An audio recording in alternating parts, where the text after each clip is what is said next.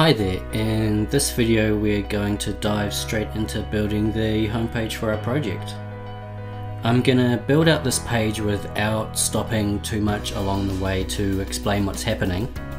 I just want to give you a feel for what it's like to work with Tailwind and Alpine. Feel free to follow along if you like, or you can just come along for the ride. If you are coding along, you can always pause it and go back if you need to. Then in the next videos we'll slow down, we'll recap what we've just done and break it all down piece by piece. If you are following along, you'll be able to find the link to this XD mockup in the exercise files. Okay, so let's jump back over to our code and make a start.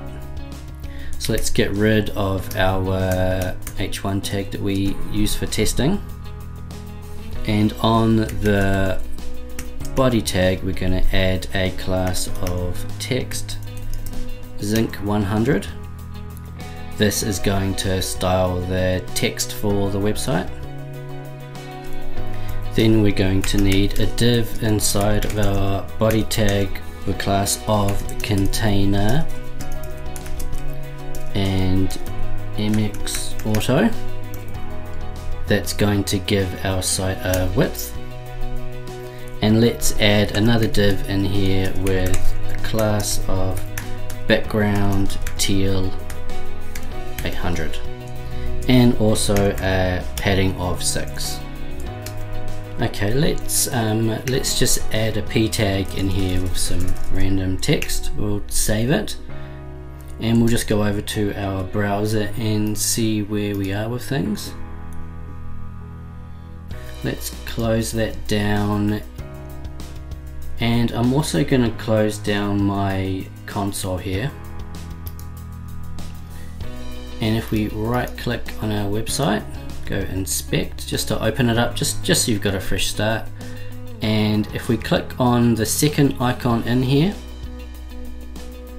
this mode lets us inspect things in a responsive view.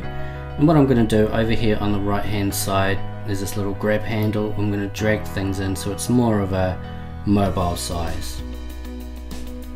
This isn't an exact science, but it just gives us a good place to start from. So let's have a look at our mock-up and see what to do next. So the navigation is made up of two parts. We've got the logo on the left and these links on the right.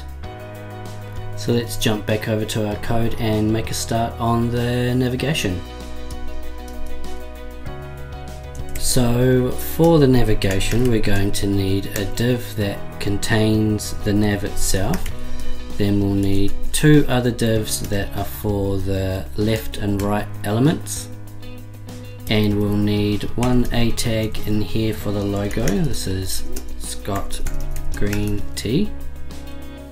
Then inside this second div we'll need three A tags that are for each of those icons. And for now we're just gonna add 1, 2, 3 in there, just as a placeholder. Then on this parent div, which is like the container for our navigation, we are going to add a class of flex and justify between and a margin bottom of 6. And for the logo we're going to add a class of text XL.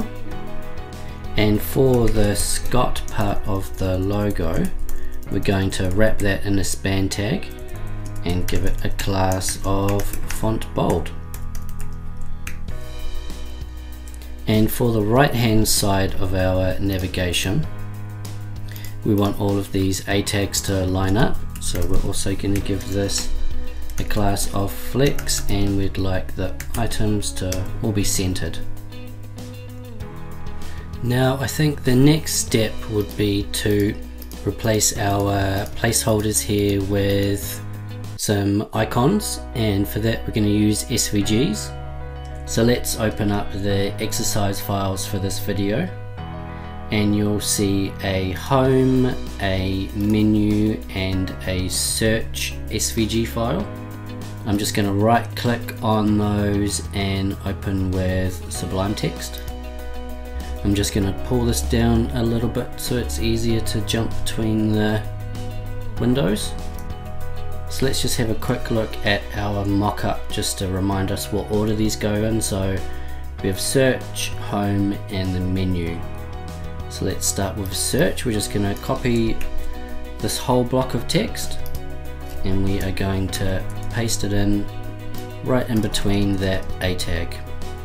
And let's do the same for home and the menu. So let's get the home, copy that, replace the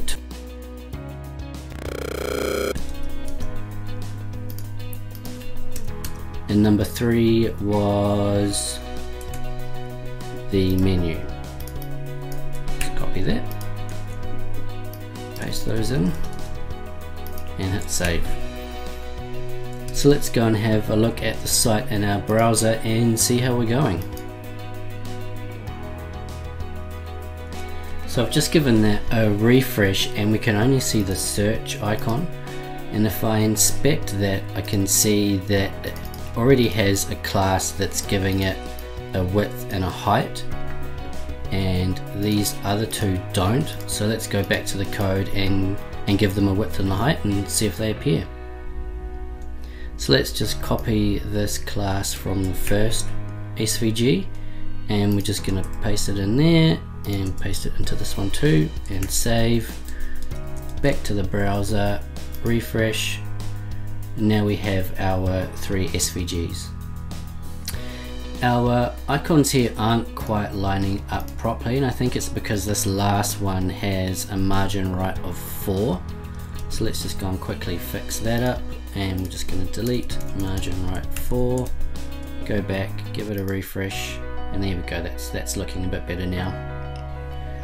So I think that's a pretty good first pass at our navigation section of this website. I'm just going to go and make one last tweak to this menu icon, and I'm just going to bump the width and the height up to 10 just to see if that increases the size to match these other icons. Right, let's go and have a look at our mock-up and see what's next. So the next section under our nav is this middle part, which are these leaves, beautiful green tea to your door. So let's go and add that in.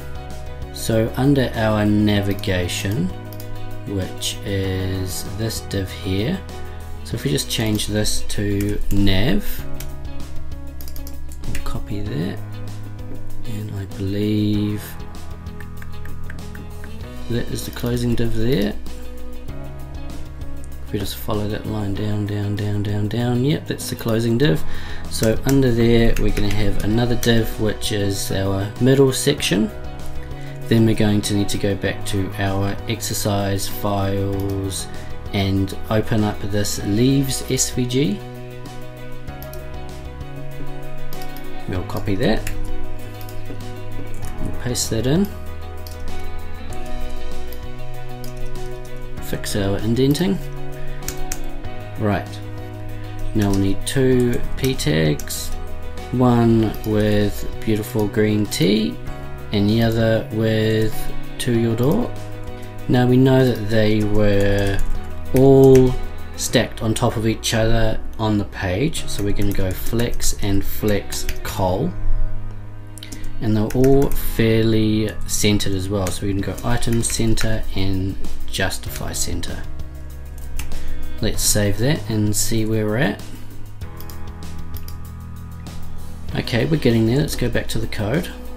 So beautiful green tea was slightly larger than the other text, so we're going to say text, and we're going to say 5XL. We're going to say text yellow 100, and for the to your door we're going to go class text 2XL. Let's save that and have a look. Okay, getting there. I think we probably need to center that text as well. So let's go text center, have a look. Okay, that's looking better. I think we're starting to win. Let's go back to our mockup. So we're missing this border in between the two pieces of text. So let's go back to our code. Okay, and what we're going to need to do is for this to your door p tag is give it a class of border1 of border top. We're also going to give it some padding top and some margin top of 4. So let's go back and see how that looks. Okay, now we have our border. Okay, let's go back to our mockup and see how we're going. So I feel like we're getting there. We've done the navigation and this section here. I know they don't match exactly at the moment, but we can always go back and refine things later on. So this video is taking a bit longer than I thought it would. We've still got this bottom section to do. So I think what I'll do is stop here and pick things up in the next video.